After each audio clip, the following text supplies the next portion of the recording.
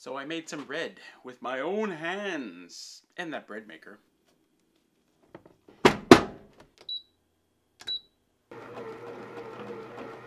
So why don't I make some breakfast with it? It's you.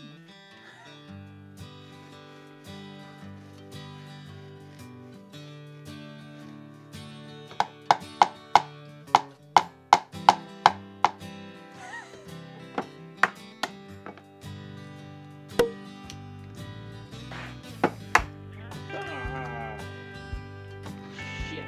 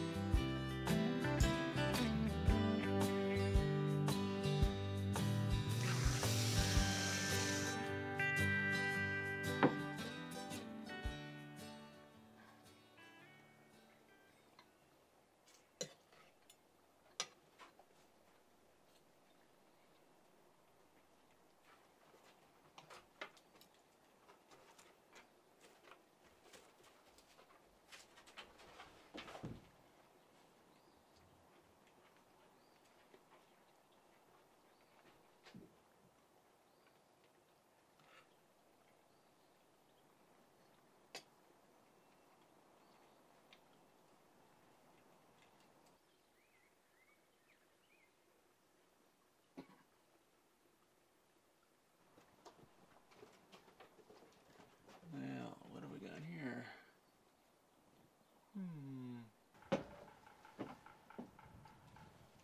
Yeah. I was thinking about just dumping the nest,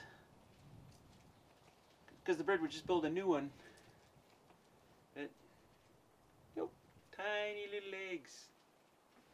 You see that? Yeah, tiny. Ah. You're in luck, mother bird.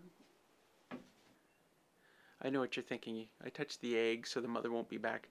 But that's a myth that parents tell their kids so that they won't mess with nests. She'll be back.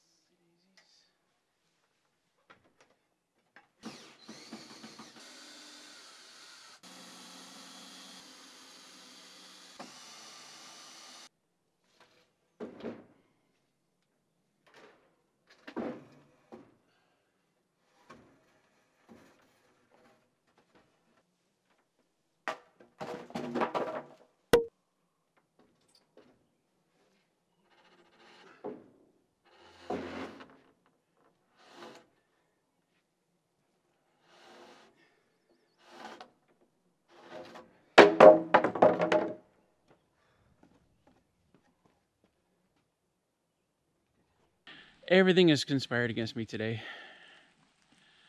In the early morning and the evening, like right now, the bugs aren't out. They go away. But during the day, they're just bloody awful. So between the bugs and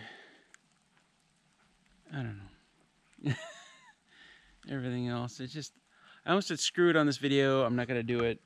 You know, gave up after taking down my platform up there. But what the hell? You guys deserve to see the best and the worst. Anyway, I put up the metal on the roof here, and I did a bunch of other work that I didn't do on camera, like these braces. Boy, the comments I got in my last video, and people saying, "Oh, you gotta brace that; it's gonna fall down." Kind of missed the point where I said, "Hey, it's half done." You know, I think I built a cabin. I think I know how to brace things. Anyway, she's up there pretty good, and I put the metal on. Although I couldn't find my big box of screws, I may have used them somewhere.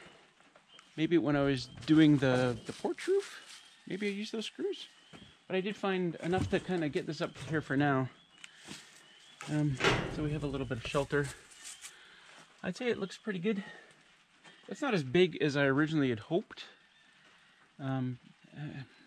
Mostly because I was working with this metal roof, and I mean, this is all I had. And I knew it was only going to be so long. So here we are looking from the top. I didn't even realize one of those pieces was a different color. I thought, every time I saw that, I thought I was looking at the underside, but no, that's the upside. So, yeah.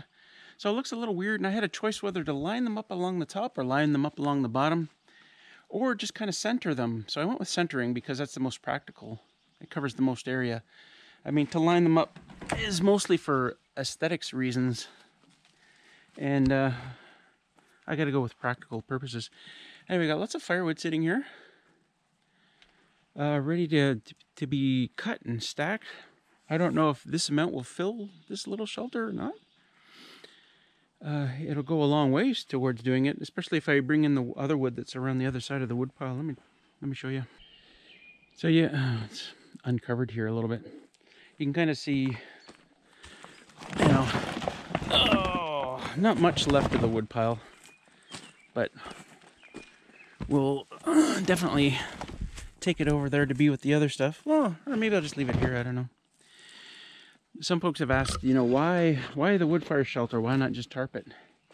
Well, it's a pain in the ass dealing with this tarp. Like every single time I need firewood, come out here and trying to deal with it, push it out of the way. And this thing is heavy, man. Especially when it gets a little snow on it. Boy. So I'm like, well, dealing with it every day during the wintertime, I think I can spend a few days building a firewood shelter, so I don't have to deal with that tarp every day.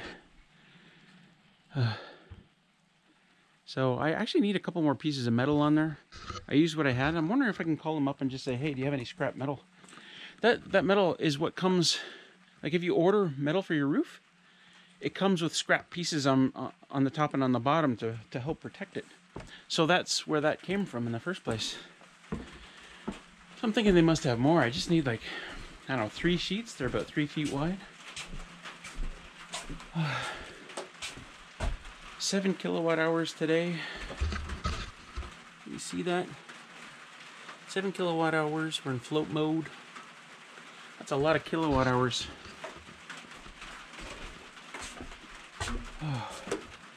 And rain. Yeah.